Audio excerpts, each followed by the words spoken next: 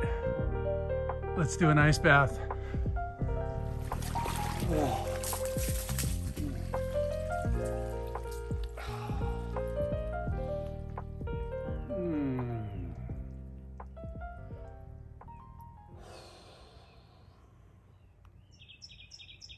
Start the timer.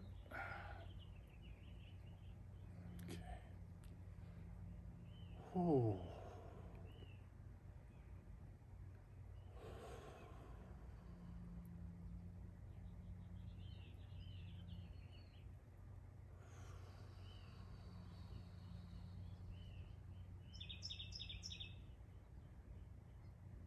I have a little bit of a headache today. This is not helping. I started to feel it when I was working out. I kind of went away in the steam room, but once I got in this water, it's just a little bit. It's really warm outside today. I think it's like 70 right now. Yesterday we got, I think, up to the 84.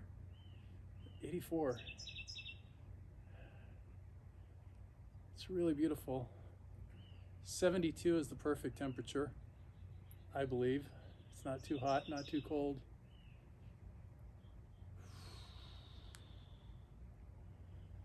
Wanted to report last week when I got the temperature down to 45 and stayed in for 15 minutes. 2 of my fingers were numb going into Friday morning. I could tell when I was shampooing my hair using my fingers, and yeah, so I thought about doing this without taking my hands out, letting my hands like sit on the edge there. But the temperature today of the water is 50 degrees. I only use 1 bag of ice, so I think I'll be okay. And I don't know if I'm going to stay in 15 minutes. The minimum is 10 minutes.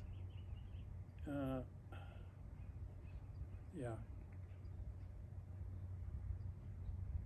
So the sun feels really good on my face. My daughter would be proud of me. I remembered to put the SPF cream on my face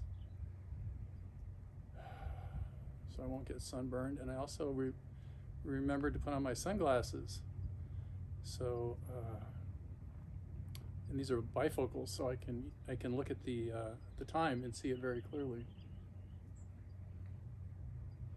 This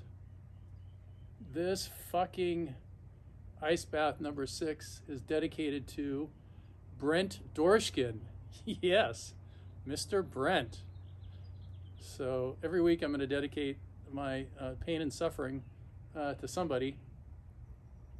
And last week was Paulina, and this week Brent came up. So Brent's somebody just celebrated his 59th birthday.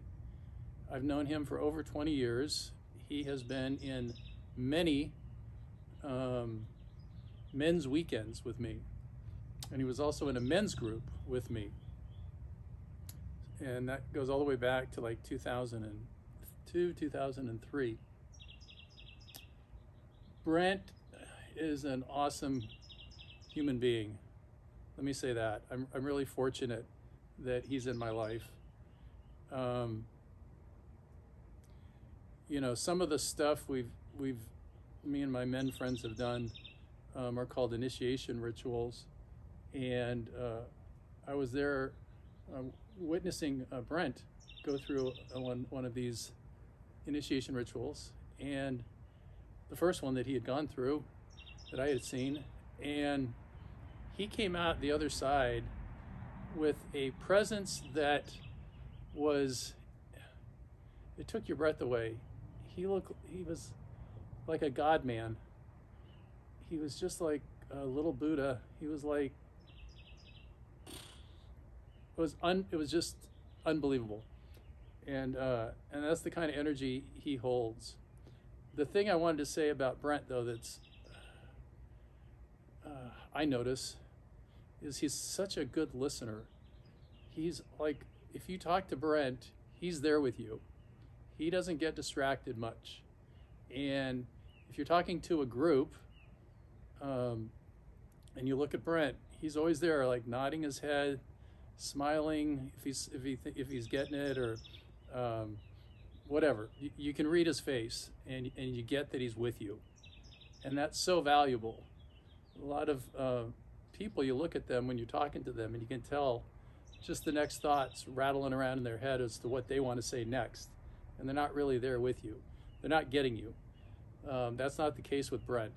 He's always there, and he's one of the really two main guys that if I really need to say vent, I'm really upset, I'm really angry, something happened, he's one of the two guys that I will call and let's see my most vulnerable, ugly self. And I'm also happy he seems to have experienced some kind of a breakthrough in the last few weeks, which has him in a really amazing place. He just seems happy and content. So that's great. Let's see, what else about my friend Brent?